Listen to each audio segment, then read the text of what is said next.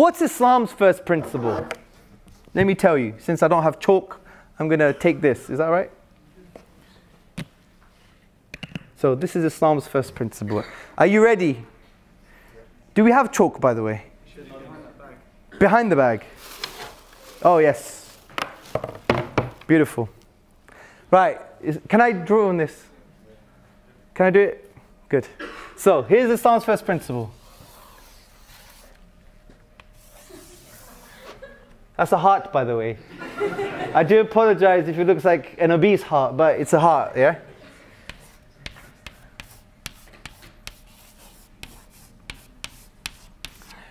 So Islam has a metaphysical view of the human being.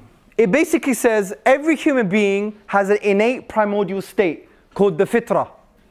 Coming from the Arabic word fatara, which you have words like fatrun and fatarahu, meaning something has been created within us. And there's knowledge in this fitrah.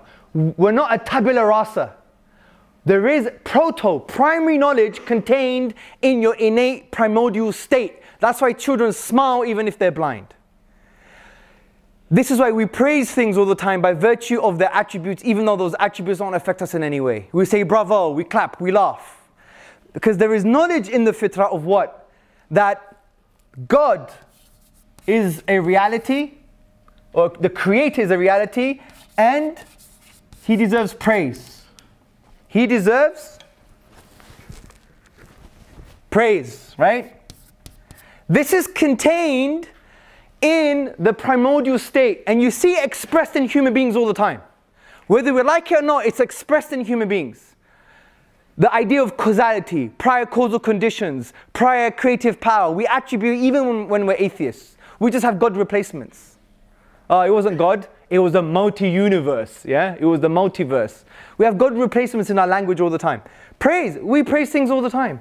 We stand, we smile, we say bravo. We express a form of praise to things all the time by virtue of their attributes, right? You know, if you like football, you like Ronaldo, you're like, wow, that was a wicked goal. Why? Because you praised him by virtue of his football skill, but he doesn't really benefit you in any direct way. So this is based on a prophetic, profound tradition of the Prophet Muhammad, upon him be peace, that can be found in the authentic narrations as narrated by Muslim, where he said that every child is born in this state, this primordial state, which is acknowledgement of God and the affinity to praise. But what happens as a result of parenting, society, sins, education, etc., is that this primordial state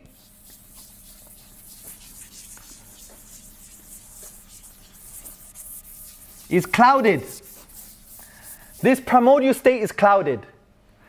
So what Islam says is that the job of a Muslim, generally speaking, is to help people uncloud their primordial state. How can you do that? You can do it by using reason. You can do it by using love.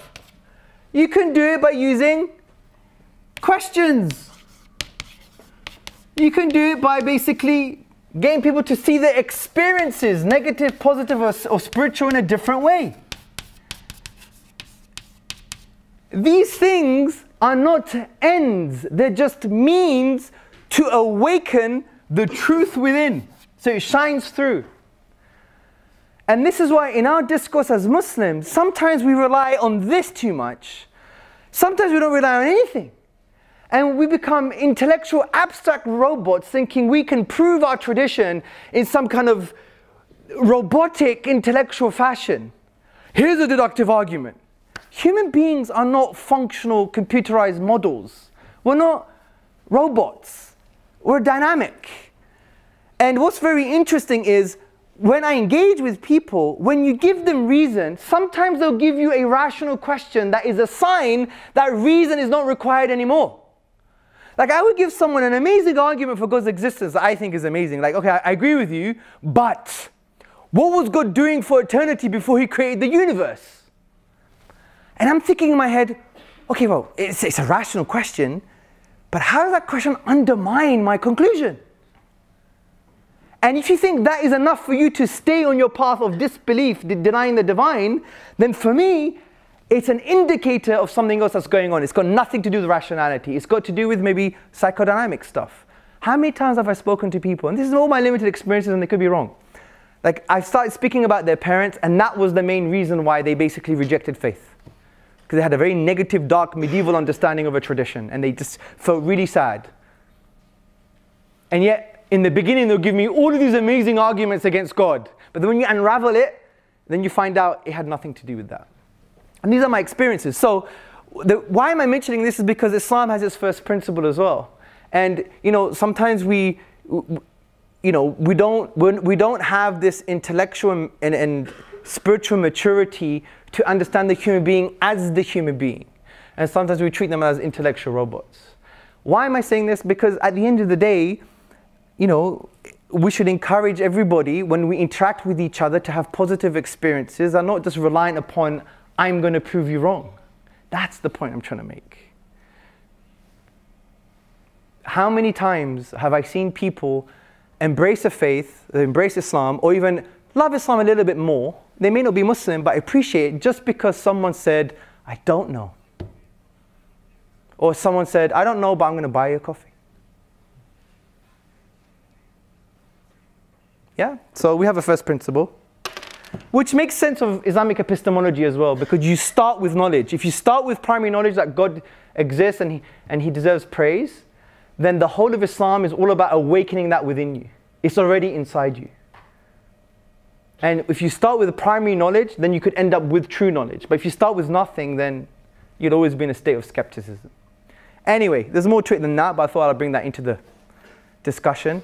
It's the end of the topic. I think we can conclude that science hasn't killed religion, hasn't killed God, or led to atheism. And one of the reasons for that is because when we study the philosophy of science, we will see that science is beautiful, but it's not what we thought it was. And it's not enough to use as a baseball bat to break down the divine and break down His revelation. So, thank you very much for listening.